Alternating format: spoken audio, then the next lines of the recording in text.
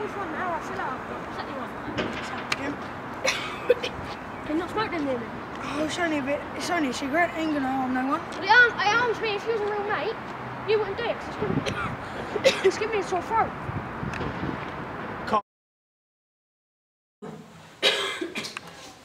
It's coming today because I've got a really bad sore throat, and I was wondering if you could see if you could diagnose me with anything or something like that. So what can you do? We're gonna have to take some blood tests, and we'll get back to you with the results. We've gone through the blood test. We've scanned the cells, and it's like really hard to say due to your age, but you've been diagnosed with type 3 lung cancer.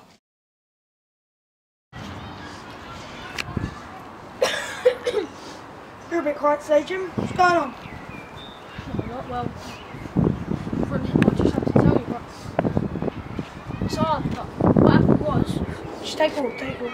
What happened was, yeah, I went to the doctor's yesterday about my cough, you know. Yeah. And I know about that. And it turns out I've got type 3 lung cancer. You're bluffing.